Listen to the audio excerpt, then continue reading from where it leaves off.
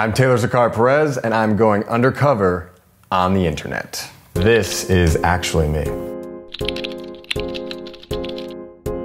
First up, Twitter. Jenny said, wait, Joey King and Taylor Zakhar Perez are actually dating in real life? Exclamation, exclamation, exclamation, question mark? Okay, let me process that with 4 A's, a sad face, and a heart. Joey King and I are not dating. I love her dearly, but no, we are not dating. We might take trips together, but no. Next question. Where has the world been hiding? Hashtag Taylor Zakhar Perez, and how did Netflix find him? Like, damn. Thank you very much for that comment. That's made my day. Thank you. And they found me because I auditioned for them like 100 times. So they finally said yes. So thank you, Netflix. I appreciate you. And Vince, the director, and Michelle, and Joey, my God. Back to Joey. That's why you guys think we're dating, because we talk about each other all the time. All right, I won't talk about her anymore. I don't do Twitter. I'm not on Twitter. I don't think I've ever tweeted anything. I feel like Twitter's a dark place, so I try to stay out of there. I'm a pretty happy person. I don't need anyone on Twitter to bring me down, all right? All right, YouTube. Love me some YouTube.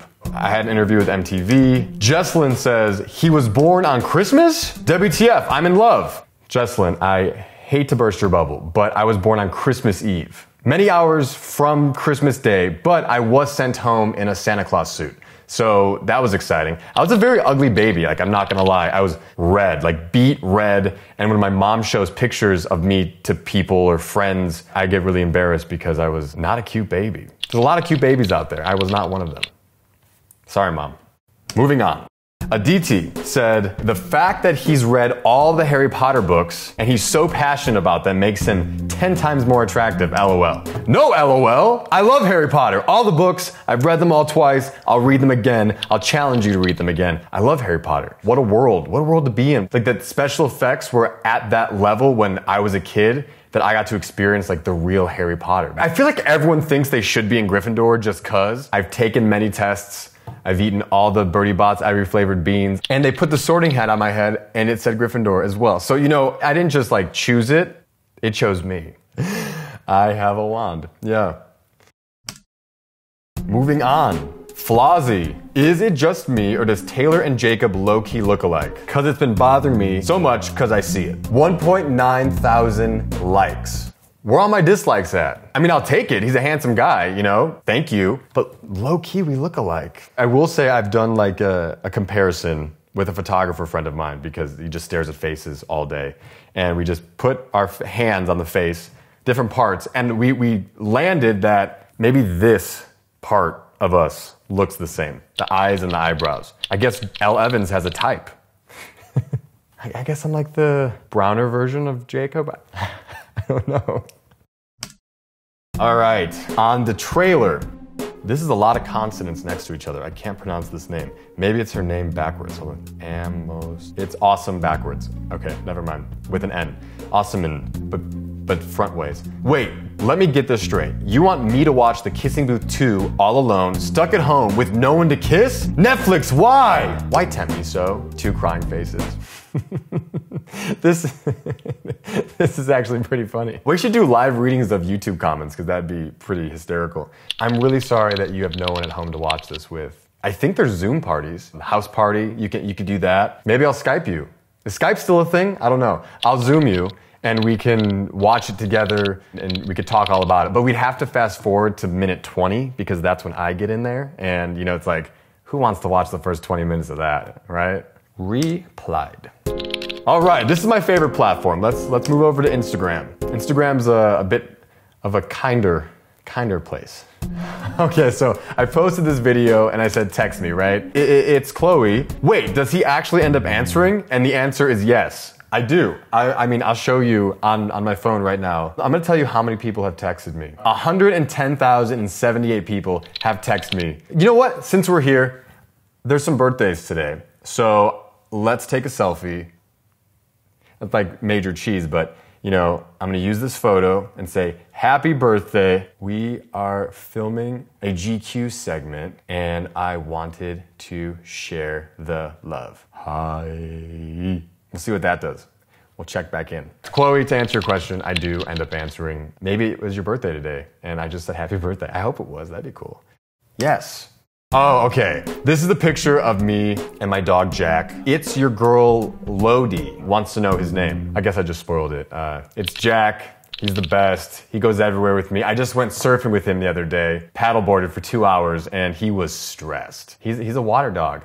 I need to get him another life jacket. All right, let's see if anyone responded. They're quick. These folks are quick. Oh, okay, here we go. Thank you, thank you, thank you, thank you. I'm really excited, thanks. How did you know it's my birthday? Hi, thank you. Now I feel special, bro. You're welcome, Joseph. Thank you. Oh, can I have you for my birthday? No. No, you can't. Okay, we're gonna put this away. All right, next, IMDb. Ooh, all right. Taylor was a nationally ranked swimmer. True. I swam for 10 years, and I don't like swimming now. Anytime I smell chlorinated water, it just like brings me back to 5 a.m. practices, and I just never want to go back there. But yes, I was nationally ranked, state champion, loved it while I was there, loved all my friends. He began his journey in opera houses performing musical theater at an early age, which ultimately led him to pursue his film and television career. That is also true. Yeah, I did like local theater stuff, I did opera houses.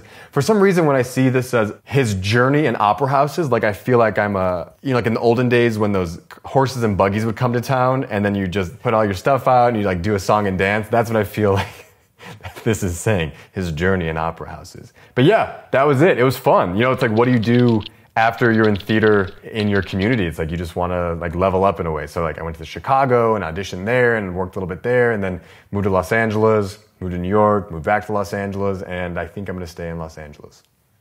Submit. Quora. Is that how you say it? Quora. Who is hotter, Taylor Lautner or Taylor Zakhar Perez?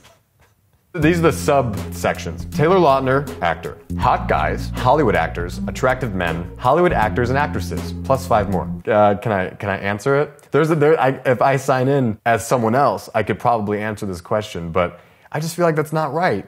That's not nice. Taylor Lautner's also a handsome guy. Jacob Elordi, you know, like, I guess I'm in good company, so thank you, whoever asked that question. I think these are anonymous, so you got away this time. I grew up watching Taylor Lautner. I thought the funniest thing was Shark Boy and Lava Girl. That was an interesting one. Yeah. All right, another one. Is Netflix making a Kissing Booth 3? That's a good one. You know, that's like a little less invasive. Yes. I feel like that came off really aggressive. I'm sorry. Yes, we are making Kissing Booth 3. We actually made it last year. We kind of had to fib about it, which was really hard. I really enjoyed filming the 3rd one, and I can't wait for you guys to watch it. And I don't want to get sued, so I'm not going to say anything more. Next.